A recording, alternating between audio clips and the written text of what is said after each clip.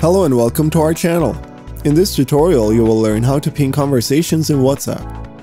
If you're prone to forgetting to reply to messages, you can pin a chat so it appears at the top of all your chats, including above new and unread chats, rather than marking it as unread.